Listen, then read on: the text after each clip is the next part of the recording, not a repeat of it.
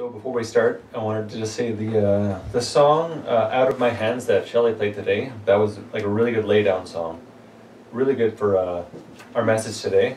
Our message today is called "Smallness," Part 2A, because it's also going to be a multi-part series, called "Disgraced and Humiliated." Shabbat Shalom to everyone here. Time for another sermon on smallness, but a different aspect of it. Smallness is something that affects everyone. Whether you realize it or not, it's that knocking at your door, telling you that you can do so many things that go against God. A slight knocking telling you about your past pains and regrets. A simple reminder about something you did in the past that you were embarrassed about. Something that someone knew you did and used it to point and laugh at you, or to tell a story about you to make you feel small and make them seem like the know-it-all in the conversation. Have you ever been shamed or disgraced? Have you ever had a friend, a family member, or even someone you thought was a complete stranger bring up a memory that you thought everyone got past? The burning sensation or color come into your cheeks as they retell a story of you doing something wrong, or simply a mistake that was made due to stress or not knowing better. Well, this reminder truly comes from smallness, or it pushes you into smallness. We are called to be encouragers. We are called to lift up others, and not put each other down. We are all beloved believers of Yeshua, but one time or another, we may have done this. Put someone down, or said, "You are not worth my time," or thought of something really funny about that person and told them it thinking they would laugh. Well, you just pressed a pain-filled button. Now, just a little reference to Charlene's sermon on smallness as well. Smallness is something that we really need to lay down. That's also why I brought attention to the song. It's such a good message. It's something that affects everyone. Talking to someone about your pains may feel good, but turning it over to God gets rid of that pain, that embarrassment, that disgrace, and that humiliation. He will take it and send it into the sea of forgetfulness. Then you ask for that gift of forgiveness. Confess that unforgiveness of others and yourself. Forgive yourself and others, and lay down that bitterness that is trying to dig a root into your soul. This is the reminder that God can take away our pain and can help us through every situation, no matter how big or small, no matter how humiliating or shameful. He is our God, and He will help us in every situation. Now that we have our pain-removing and life-giving gift set before us, we will now deal with Volume 2 with smallness. Oftentimes, when a person has been publicly disgraced or humiliated, they will go and run and hide. They will play on their own and be a loner, or someone who is quite lonely. They will oftentimes collect weapons to be their defense, collecting items such as swords, knives, spears, guns, tanks, or nuclear bombs. They will also use propaganda to defend themselves, and the smaller they are, the more propaganda they produce. I wonder if we have a couple of examples in our leadership nowadays about that. I'll give you a little insight on myself. I did this a lot. I played outside a lot, away from everyone else. Running around, in a field, fighting imaginary monsters. Not wanting to be around anyone. And I think fondly of these memories. But smallness is rooted deeply within it. Why did I not want to be around others? Why did I gravitate toward having a stick or some kind of weapon with me? The root? Smallness. When we are disgraced, we are made to feel so small inside. We then put a reliance on the physical. We don't or can't see how God can help us. We put our trust in a weapon rather than in God. Sometimes a joke can do that to you. Being the joke, or someone using a joke to poke at a memory of the past that had shamed you. It brings you back to that smallness, brings up that pain, which then leads you into that smallness once again. This leads you into bitterness. We find at times that these jokes can be used to disgrace and humiliate you. And if they can make you bitter with that joke, you will approach them with fake enthusiasm. I personally can come up with a few memories of being joked at and trying to laugh it off rather than stand up for myself, rather than see myself as worth standing up for and hiding my bitterness.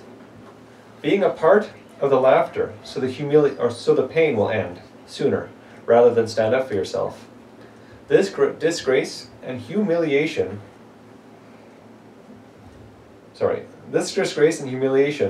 comes from this, pushes you further and further into smallness, where pains that have been hiding come out, or it renews that pain you have felt in the past. It throws your godly identity away and tries to claim you with a fake identity. This is the bitterness, and this bitterness, if not dealt with, will stay with you your whole life. It will lead you down the pathway of malcontentment, which results with you not even liking when someone else is being loved, that you can't even handle a child getting a hug or someone being comforted. Simply stated, I should be comforted, not them. I deserve love from them, not that child or person in pain. This includes people who are being promoted, and the bitterness stating, why are they being lifted up and not me? Why do they get something good and not me? This is what being disgraced and humiliated leads to. A deep bitterness and resentment for everyone around you. This is why we need to lay it down. This is why, many times in the Psalms, David talked about praising God in the hard times, that God was his refuge and shield. God was his rampart and fortress. He put his whole trust in God, gave his pain to God, and walked away from that bitterness. Yeshua stands there with open arms, wanting to take your pain away. He wants you to not walk in bitterness, but to show love and compassion. When you lay down this smallness and get rid of it, you could sense the pain in others and can truly, fully encourage them. You empathize with their pain. You see where it is coming from, and you can give them that heartfelt encouragement. A hand or light in the kingdom of darkness that is reaching down to pull them out of that deep pit that was made especially for them, to show them God's love and truth of his kingdom. Remember, we are loved, so deeply and vastly loved by our Heavenly Father. He wants us to bring our pain to him, to give us his gift of love, and to be corrected. When we have a fear of past humiliation and disgraces, we begin to lie to others, or lie about this situation. We do this to neutralize whatever was brought up, to hide the pain, and to make ourselves believe the lie so we don't feel it anymore. We begin to live in that lie to protect ourselves, using this lie rather than Yeshua as our shield and rampart. Down this pathway, hidden anger will come out and create stress points in our lives. This will cause little things to set us off. Someone accidentally bumps you on a bus. A car cuts you off because they missed their turn. Your friend tells you to not have a good day as a joke, but it reminds you of a past memory. Little things all over the place that became stress points. All of these factors and stresses prematurely age you, or give you gray hair. And yes, I'll use myself as an example. I'm 26, and I already have gray hair. At least you have hair. But thanks to Yeshua, my life and youth and vitality is restored, and I am healed and made whole. Something we should claim every day. Disgracing is not only making you small, it also makes you feel insignificant. This insignificance always builds hopelessness. It makes you feel as though you can't say or do anything right. This insignificance makes you feel like the downtrodden spoken about in the Psalms, or being looked down upon by others. David dealt with a lot of people looking down upon him, but he chose to keep his eye on God, to keep his focus on God. A few examples of people putting insignificance on you, or you putting it on others, is when you go to give someone a hug and they don't even respond. They're telling you that you are insignificant in their eyes. When you say hello to someone and they don't respond, or even acknowledge your existence. Or when you help someone and they don't say thank you, or they don't acknowledge that you assisted them in any way. These are all signs of insignificance. And this insignificance disgraces you. It puts smallness on you and says that you are replaceable and disposable. That they don't need you or anyone, and that you are just another faceless person in the way. Isaiah 49, verse 5 to 6 states, Now says Adonai, who formed the womb to be his servant, to bring Jacob back to him, to gather Israel back to him. For I am honored in the eyes of Adonai, and my God has become my strength. So he says, It is too trifling a thing that you should be my servant to raise up the tribes of Jacob and restore the preserved ones of Israel. So I will give you as a light for the nations, that you should be my salvation to the end of the earth. Though people may see us as insignificant, this is how the God we serve sees us. He sees us as a light for the nations. Nothing is too trifling for him. Nothing is too small for God. We are to be servants or slaves to righteousness. He will lift us up as kings. We are part of his kingdom. We need to remove this pain and see that this smallness is harming us. When we use this sin to make us big, popular, or acceptable to the world, we are making God small and Satan big. This is a lay-down item. We need to be encouraged while working through this topic. It is hard to deal with. How can a small thing be so big? We all know about narcissism, how people that are narcissistic treat others and see others as beneath them. Well, when you look down upon others, you are seeing yourself as big, but then you are seeing others as small. You look down upon them. You see yourself as worth more, your time as worth more, that people are simply in your way, and if they don't do as you tell them, you will replace them. That the people around you are replaceable and disposable. That if you aren't sucking up to them or kissing their ass, you are replaceable or disposable.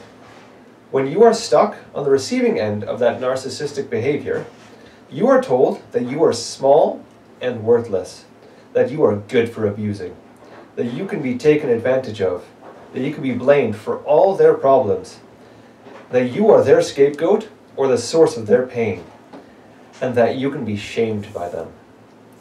Just as an example of this, you'll find this a lot in very religious places. You can't be a Christian. You didn't kiss my ass enough.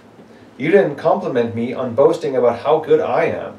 You didn't tell me that I am perfect and that you are a sinner. This smallness has an effect of taking you down. And now for a hard point. People who were deeply shamed when they were very young are more prone to becoming narcissistic. They will experience a very traumatic event or deep pain which has caused them to become bitter and to think of themselves and others as insignificant. But when they do that, they come up with a mentality of, I'm hurt, so I get to hurt you. If the narcissistic person can hurt you, he is using that hurting others as his defense. And this defense is used to keep from dealing with their own trauma.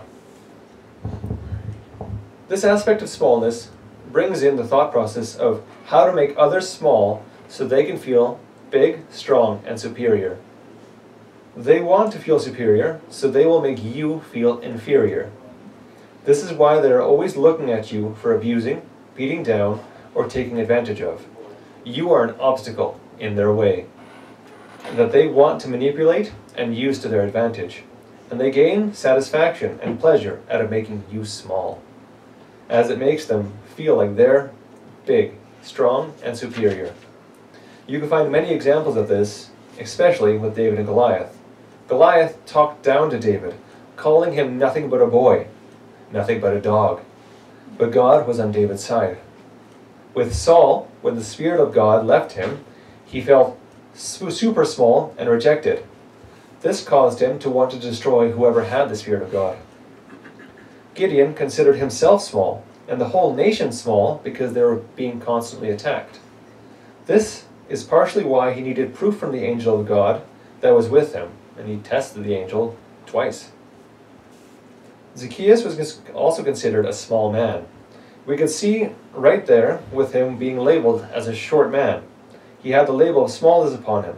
He was a tax collector and used that to make others small and force them to pay their taxes. But his faith in wanting to see Yeshua brought him the freedom that he needed to leave that smallness behind. Psalm 37 comes to mind when going over this smallness topic. Words of encouragement, which can help us get out of this dark pit. I'm going to read the whole thing because I could not break it apart. It is such a good psalm for this smallness. Do not fret because of evildoers, or be envious of them who do wrong. For like the grass, they soon wither and fade like a green herb. Trust in Adonai and do good. Dwell in the land, feed on faithfulness. Delight yourself in Adonai, and he will give you the requests of your heart. Commit your way to Adonai. Trust in him, and he will do it. He will bring out your vindication as light, and your cause will shine as noonday. Be still before Adonai, and wait patiently for him. Do not fret over one prospering in his way, over one carrying out wicked schemes. Put away anger and turn from wrath. Do not fret. It only leads to doing evil. For evildoers will be cut off, but those who wait for Adonai, they will inherit the land. Yet a little while, and the wicked will be no more. Yes, you will look at his place, but he will not be there. But the meek will inherit the land, and delight in abundant shalom. The wicked plots against the righteous, and gnashes his teeth, or at him with his teeth. Yeshua laughs at him, for he sees his day is coming. The wicked have unsheathed their sword, and have bent their bow, to bring down the poor and needy, to slay those whose conduct is upright. Their sword will pierce their own hearts, and their bows will be broken. Better a little that the righteous have, than the wealth of many wicked. For the arms of the wicked will be broken, while Adonai upholds the righteous. Adonai knows the days of the blameless. Their inheritance endures forever. They will not be ashamed in an evil time, and in days of famine they will be satisfied. For the wicked will perish, and the enemies of Adonai will be like the beauty of the fields. They will vanish like smoke. The wicked borrows and does not repay, but the righteous is a gracious giver. For his blessed ones inherit the land, but those he curses will be cut off. From Adonai a man's steps are made firm, when he delights in his way. Though he stumble, he will not fall headlong, for Adonai is holding his hand. I was young, and now I am old, yet I have never seen a righteous one forsaken, nor his children begging for bread. All day long he is gracious and lends, so his offspring will be a blessing. Turn from evil and do good, so that you may live forever. For Adonai loves justice, and does not abandon his godly ones. They will be preserved forever, but the seed of the wicked will be cut off. The righteous will inherit the land, and dwell in it forever. The mouth of the righteous utters wisdom, and his tongue speaks justice. The Torah of his God is in his heart. His steps do not slip. The wicked lie in wait for the righteous, seeking to slay him. But Adonai will not leave him in his hand, or let him be condemned when judged. Wait for Adonai, and keep his way, and he will exalt you to inherit the land. When the wicked are cut off, you will see it. I have seen a wicked, ruthless man flourishing like a leafy tree in native soil, but when he passed, he was no more. Though I looked for him, he could not be found. Notice, the man of integrity and watch the upright. For the man of shalom has a future, but the transgressor will be destroyed altogether. The future of the wicked will be cut off. Yet the salvation of the righteous is from Adonai. He is their stronghold in times of trouble. Adonai helps them and delivers them. He rescues them from the wicked and saves them because they take refuge in him. People who are in smallness are prone to hide in the darkness. They want to keep dark secrets and hide their pain in the darkness. This scripture pulls you out from that darkness. It tells you that there is hope in Yeshua, that there is freedom in Yeshua, that there is no other source of freedom. Understand that though this smallness fights against you, you can lay it down. You can bring it before God. You can get rid of that pain and become who you truly are meant to be. Not some person being beat down by others and smallness, but a true co-heir with Yeshua, God's own son or daughter, a blessing to others and lights to this world. This is part one of the second aspect of smallness. This curse cripples many people and affects you in the oddest of ways. Lay it down. Lay down that pain. Lay down that bitterness. Ask for the gift of forgiveness and turn over your anger. God will lead you to paths of righteousness when you keep your eyes focused on Him. Blessings, peace, and shalom be with you all. And remember, you are bigger on the inside. And a side note here, dark secrets will cause us to speed up or skip over harder topics. If you ever notice me speaking over this and I started speeding up, topics are kind of hard to lay down and it's hard to work through these things, especially ones that have anger involved. I recommend everyone review the teachings, Dark Secrets. Shalom. Shalom. Thank you.